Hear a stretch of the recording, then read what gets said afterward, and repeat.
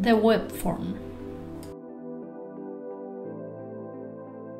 With the web form, you can report suspicious sites, stories, ads, social accounts posts, and other clues.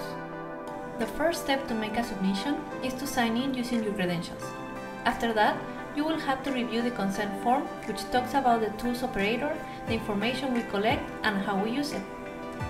You need to agree to the consent form to gain access to the tool.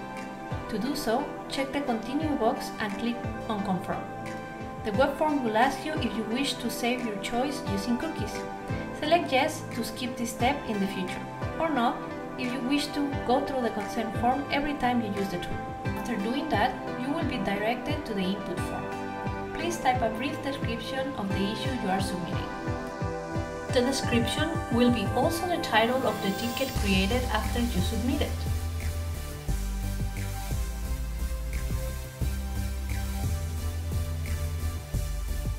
If your submission is related to a website, you can copy and paste it in the link box.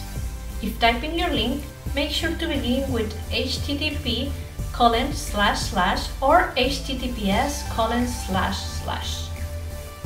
You can also submit multiple websites if necessary. It is also possible to add attached images, videos, and audio recordings.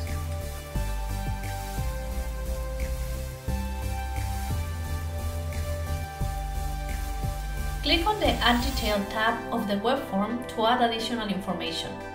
All these fields are customizable, and this is just an example.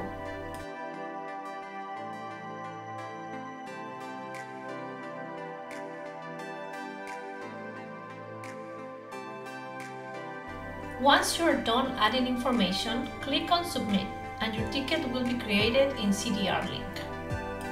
If you need to make another submission, click on New Submission.